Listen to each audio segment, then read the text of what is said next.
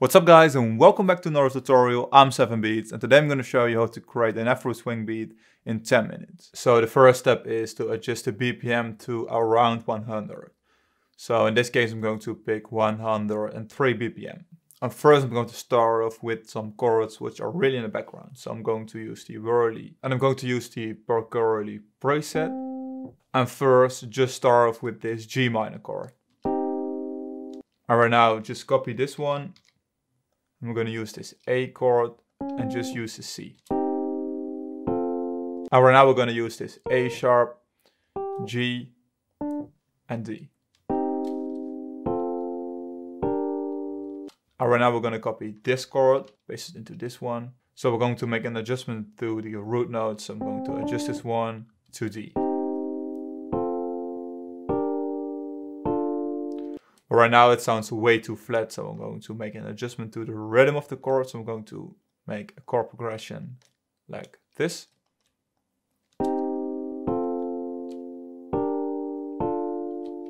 And just create a 4-bar pattern.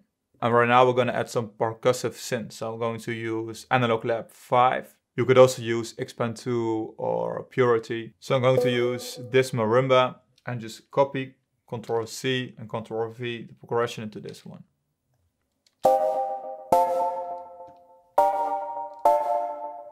But we're going to shorten the notes like this and just remove these parts and just make an adjustment to the melody. At this C, I'm going to use this A. I'm also going to use this F again, so I'm going to use this one.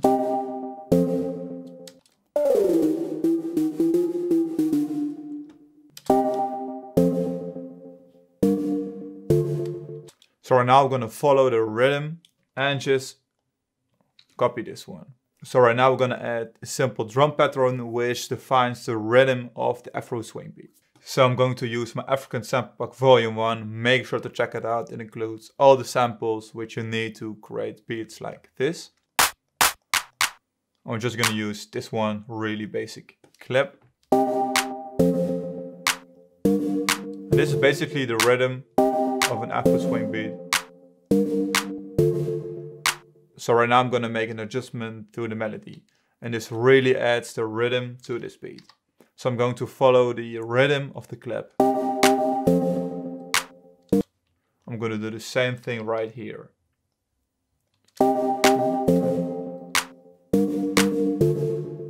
But right now it sounds way too boring.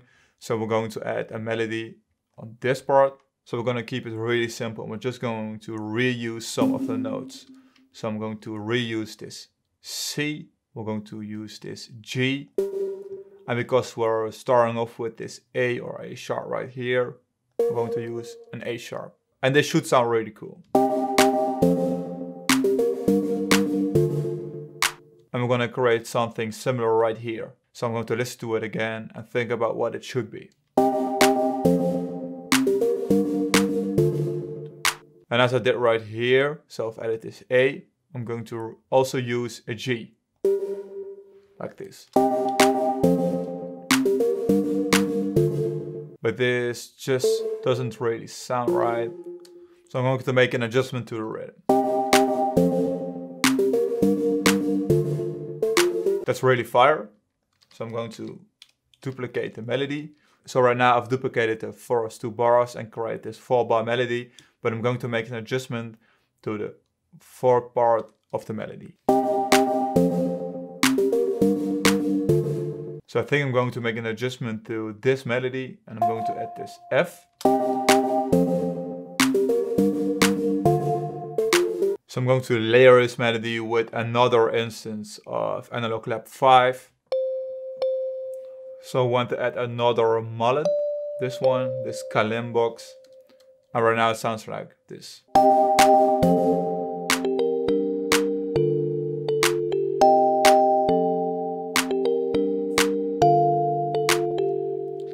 So right now I'm going to link all these elements to the mixer. I'm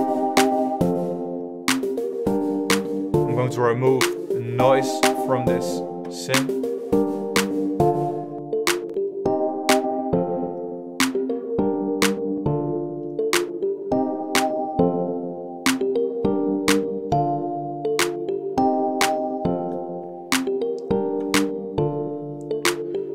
awesome. So right now I've selected this kick, this one, this 808, and this hi-hat.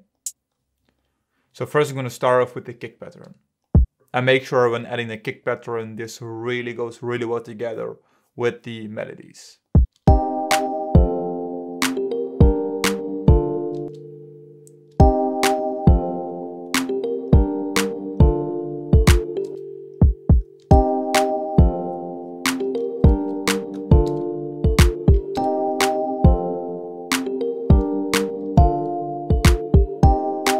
Really fire.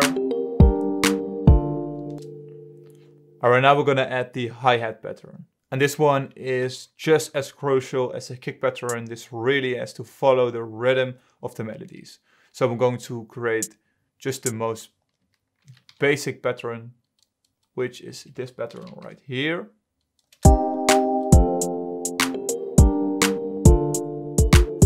But we're going to expand this rhythmic hat pattern.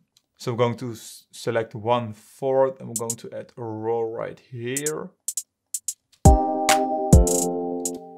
But we're going to make an adjustment to the velocity, like this. And we're going to add a note like this right here. And also make sure to adjust the velocity. So I think this part already sounds really cool. And maybe add a note right here. And just copy this one.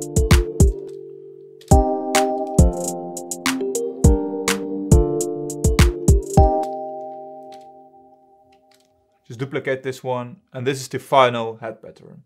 Alright, now it comes to the 808. So we're gonna tune the 808. So for us, it's really important to make sure the 808 is in the right key. So how can you do this? Just open this one up in the audio editor. Just go to the flag, this regions, and detect pitch regions. So as you can see, this 808 is already pitched to C. So right now we are ready to use it in our track. So first we have to create an envelope like this to take fully control of the sample. So just create this square, open it up. So we're just gonna follow the rhythm and the notes of the original progression. So we're going to start off with this C and F. I'm going to use this G and D.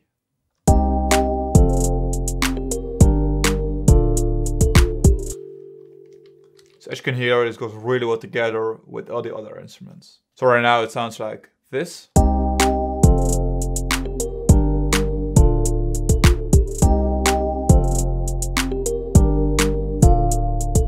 So right now I think the 808 pattern is way too boring. So right now we're going to make an adjustment to this part of the melody. And I'm just going to reuse the notes from the original melody, from the plug melody, and just turn it down 1 octave.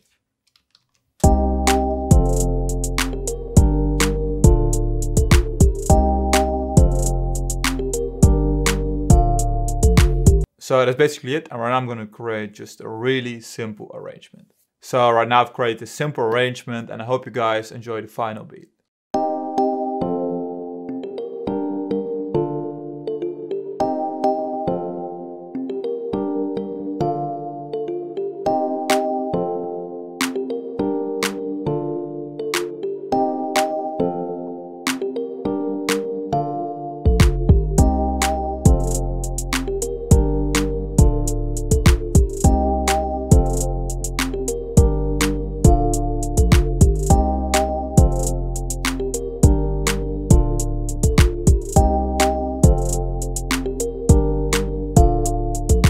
Thank you guys so much for watching this tutorial. Make sure to download the free FLP, and I've included the stems. Also make sure to leave a like for the algorithm, and see you guys in one of my next tutorials.